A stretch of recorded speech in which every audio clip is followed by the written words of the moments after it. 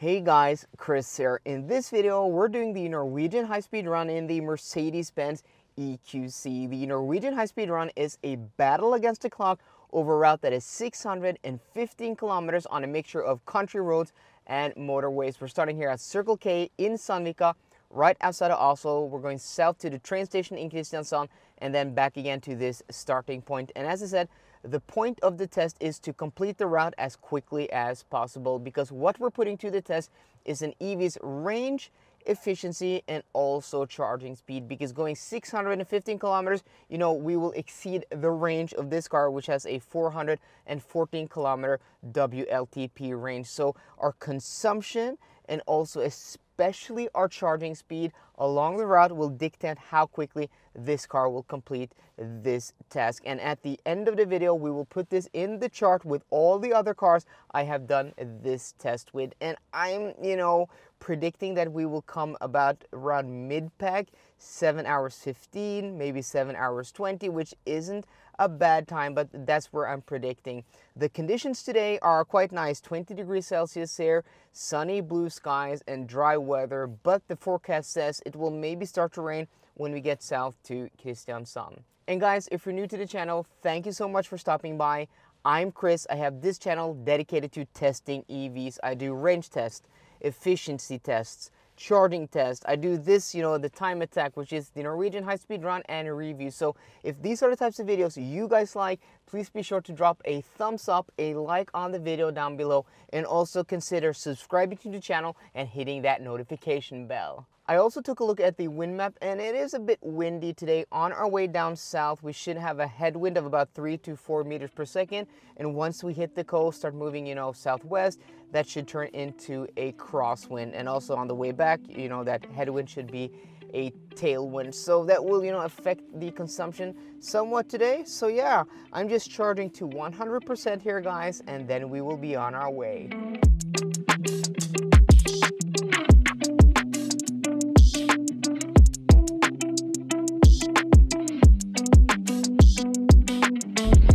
We have now been on the road for 1 hour and 13 minutes, and we are hitting the end of the motorway section, the first motorway section, which has been 128 kilometers, 129 kilometers from our starting point.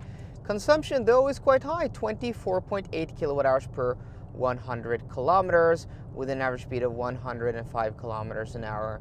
And that is probably due to, well, of course, the high speed, but also, the headwind we have according to the wind map, which is about 3 to 4 meters per second. I mean, that consumption with this temperature, 20.5 degrees, we have had between like 20 and 22 degrees. Yeah, that is a bit high.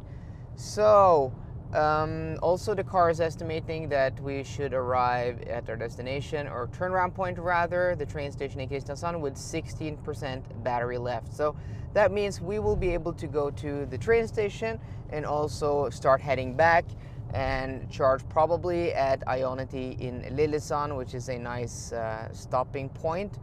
And yeah, so looking good so far. It will rather be down to the charging time in Lillesand, so maybe we will get a good time today, because traffic, it's not too bad. But we are now hitting this section where we only have, the 2-lane roads, where, there is a bit of traffic. But, it's 11:23, so the time of day isn't too bad. So yeah, it shouldn't be too bad. Okay, so we're just gonna keep on continuing. The weather thus far is still very nice, barely any clouds on the sky, blue skies, dry weather, and I will catch up with you guys when we get to Kristiansand.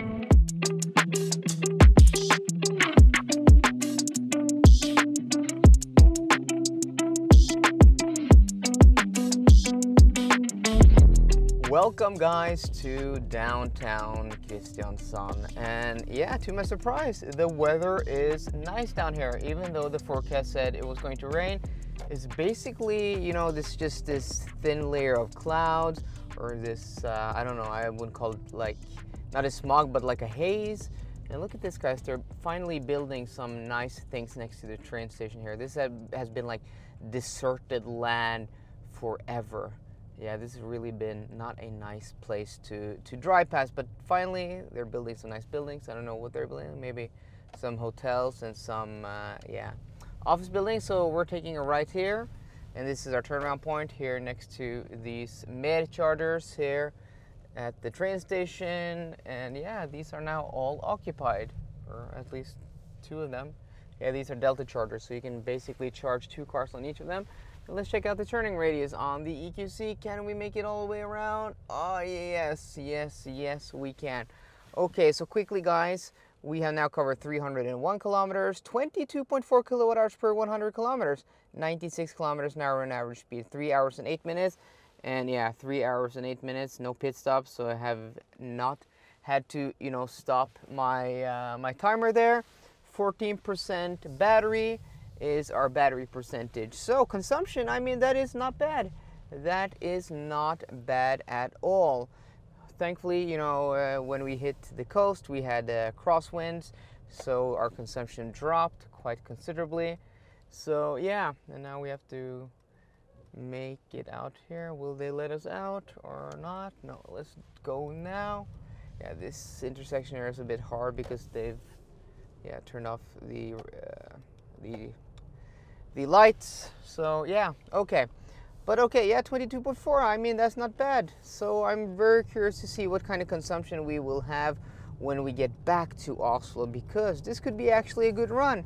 And yeah, 3 hours and 8 minutes, that is a clean run, meaning we don't have a lot of traffic. And you guys have seen this test done before, you know that traffic can be a, yeah, a real contributor to the time. You know, going that far as we're going, you know, more than 600 kilometers, traffic will always be a factor, either, you know, doing range tests or in the real world. And I try to do this test as real world as possible, and sometimes, yeah, that means traffic. But today, thankfully, not so much, but we may still hit traffic on our way back after the charging session at Lillesand. So guys, we're just going to continue now, and I will see you when we get to Lillesand. Exit 86 is, yeah, that's our exit here at Ionity Lillesand, or Circle K Lillesand, whatever you want to call it. It's the Ionity chargers in Lillesand next to the Circle K station in Lillesand. And yeah, so I think we're going to go and do 1 charging stop. We could do 2, but you know, this car has such a flat charging curve. You know, its average charging speed from 10 to 80% is like 94 kilowatts. Check out my 10 to 80% charging speed and charging time test, which is my last video. So you know, we could probably save a few minutes, but you know, we may encounter faulty chargers, we may encounter problems with charging or queues or whatever, you know, just anything. So I think we're just gonna go 1 charging stop today, because we will, yeah, we'll save a few minutes, but not too much. So 324 kilometers, and we also have 23 kilometers of range, 22.6 kilowatt hours per 100 kilometers, and 7% battery. So yeah, we're going to turn off the ignition here, and then we're going to connect to a charger. And I do apologize, guys, if it is a bit windy. Yeah, it is a bit windy here, so I do apologize, guys, but okay. So yeah, the flap's quite nice here. I like the flap here on the EQC. And then we're going to, yeah, it is a bit windy today, but we know that from the wind map. But it is, yeah, okay, new interface here. Okay. Just different interface from what I've seen before, so I thought we had problems with the charger. But yeah, okay, so we are now paid, and I'm going to try to keep my microphone is here against the wind, so I think we're going to try to move over to this side, and then we'll see, yeah, what kind of charging speed we do get. And yeah, I apologize, guys, that it is a bit windy, and also it's, yeah, probably not easy to see because of the glare. These screens are not the best screens in daylight. Okay, 6% battery. Did the car show 7 or did it show 6? Am I mistaken? So it takes some time to get up to speed. Okay, 20 kilowatts. And I do really hope you guys are seeing this. I'm going to try to angle the camera a bit better, but while keeping my back to the wind. 33 kilowatts. And this is, I've you know, noticed this with this EQC, that it kind of, you know, ramps up the speed in steps.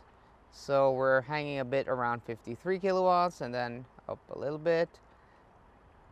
But we should be getting close to that maximum speed now. You know, yeah, so 102. And the speed will basically keep climbing up until I think 36%, where we will peak at around 110 kilowatts. And then it will slightly drop off, but we'll still have more than 100 kilowatts up to 50%. And even at 80%, we're still at like 70 kilowatts.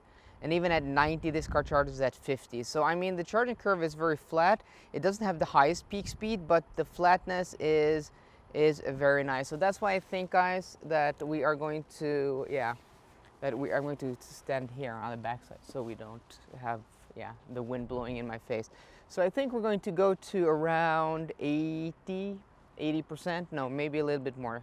I calculate we passed here with 19% battery, and then just down the road here we had 18, but we do have that tailwind on the way back, so maybe it will be enough to go to 80%, but I do want to have some safety margin, because you guys know what happened last time when I did this in the I-Pace. Yes, the I-Pace is a bit of a different car, but yeah, if you haven't seen that video, what happened in the I-Pace, link in the description box down below. That's the last time I did this, about 2 weeks ago.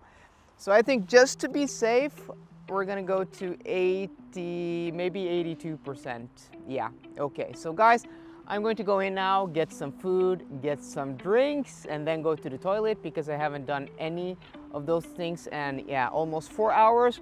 And then I will catch up with you guys when we get back to Sandvika.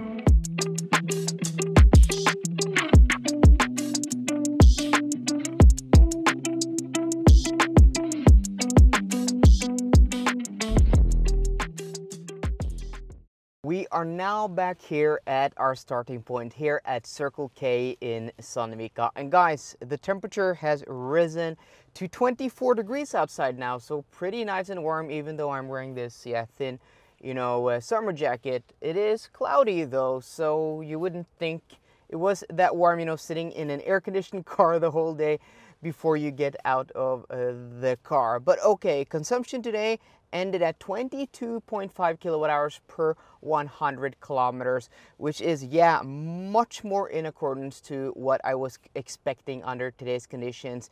And yeah, today's conditions were actually very good, almost optimal, between 19 and 24 degrees Celsius in dry weather. Though it was windy, we, you know, took advantage of that tailwind on the way back. Okay, let's just dive into it. So the Mercedes-Benz EQC 400 4MATIC completed the Norwegian high-speed run in, drum roll, 7 hours flat. 7 hours and 0 minutes, which is, yeah, that is a much better time than I was expecting at the beginning of the video. But you can also see from the chart below that today's conditions, the temperature today, are one of the mildest or warmest temperatures we have had. You know, that really does help with the time, and also the weather. Even though we had that wind, you know, the weather today, the dry roads, and that high temperature really helped getting that, yeah, maximum efficiency out of this EQC today. Charging though, 40 minutes is, you know, a bit on the long side, but we didn't have basically no traffic. I mean, we basically had a 99% clean run today. We've probably only had a cleaner run on a handful of occasions more than today. So yeah, I'm pretty impressed. And this car is, you know, very quiet and comfortable to travel in. You know, it's not as quiet as my Audi e-tron. Yes, this does have 21-inch wheels, and my Audi e-tron does have 20s, though the tires on my e-tron are, you know, 255s all around. This has a staggered setup.